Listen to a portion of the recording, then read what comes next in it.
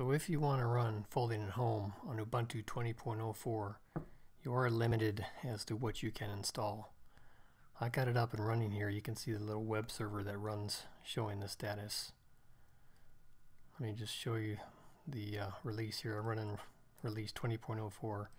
Now if you follow the forums at all, you'll know that in the latest Ubuntu they didn't install Python 2 anymore, and that's what the FAH control and the FAH viewer use. The control is just a little GUI. It allows you to set the number of CPUs you want to run, your username, team number, and so forth. And this viewer is also GUI. It shows the protein as it's being folded. But really all you need to fold proteins is this client. This is a workhorse that does all the work. So all you need to do is run this command and then install the client to get it working. But before we do that, if you haven't folded proteins before, recommend getting a username. You can fold proteins anonymously, but getting a name is kind of fun because you can join a team. So you would do it on this page, and I'll put a link in the description. You put your name here, and you also put in an email, and this will get you a passkey. And a passkey is associated with the username. That way no one else can take credit for your work. So after you have your username and passkey, I would recommend going over and picking out a team. This is also a fun part of folding. You don't have to pick a team if you want. You can just choose Team 0. But as you can see here, here are some of the top teams. And over here to the right are the team numbers. So we have a team as well. We'd be happy if you join it. And I'll give you our team number in just a little bit. So after you do the download and installation, you're going to be presented with a little GUI, and I'll show you that in just a little bit. But first let me show you what this looks like. Let me bring Firefox back up. So I installed earlier right here, and this was shown after a little GUI was presented, which I'll show you in just a little bit.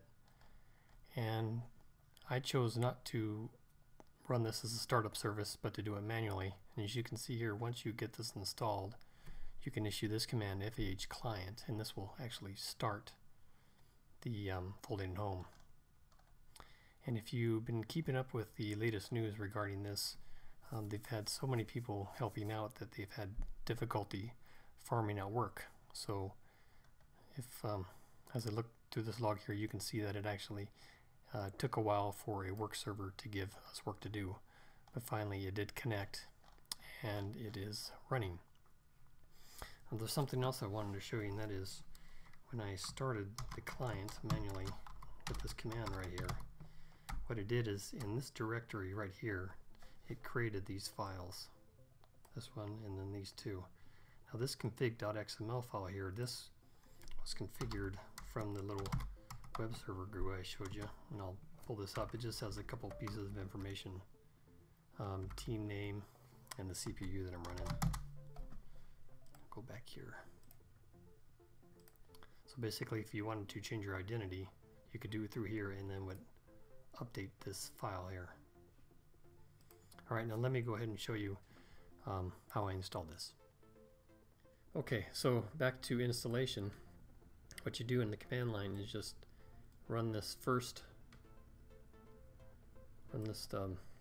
command here to get the software, and then you're going to run this command right here, which is to install the package.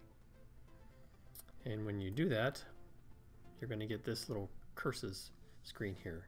It's going to ask you just a few questions. The first is your username, and put in here whatever it is that you chose. If you want to do it anonymously, you can do that as well, and you just hit OK. And here's the team number that they want. So if you pick something out, go ahead and put that in there. The default is 0, but we have our own team here. It's 267072, and let me make sure I got that right. And that looks right. Hit enter. And then the passkey If you got one when you created your username, you would put that here, and this is optional as well. Hit OK.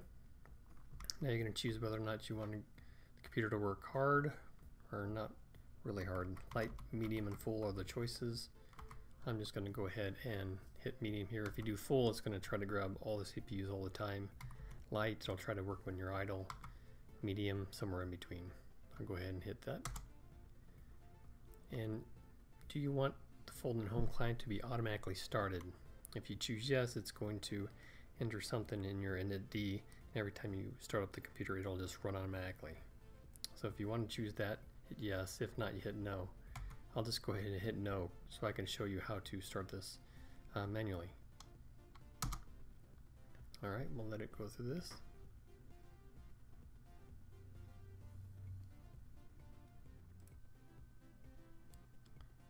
So after I got everything up and running, I went back and reread some things here, and in this FAH control section it talks about the FAH client, and it says that they strongly recommend that it's started automatically.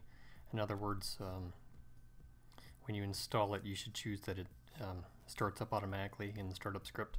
Of course, I didn't do that. I like more control. I wanted to start manually. Now I did, because it did throw a little error when it was installing. I did go to the etc and then the init-d directory, and you can see here that it did install a little script in here, but it did not actually execute it. Because if you go up and let's just check this level here, there isn't anything in here that is related to fold-in home client. So I think what it did is that you hit no, that you didn't want to install it or for it to start up. I put a little script over here in the etc directory, but then it just either disabled it or just stopped there, so that way it's not started when you restart the computer. So we got it up and going. It's running fine. There are no issues with it. As far as the Python 2 issue with Ubuntu 20.04, I saw some people in forums, they went ahead and installed Python 2 onto their system, and they said they got things running.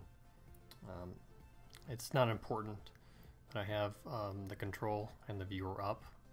I do a lot of Python programming on here with Python 3, and I don't want to have to modify scripts to look for a particular version. So if you don't mind doing this little hack and just running the clients, you can get up and running, and folding the proteins is a worthy cause.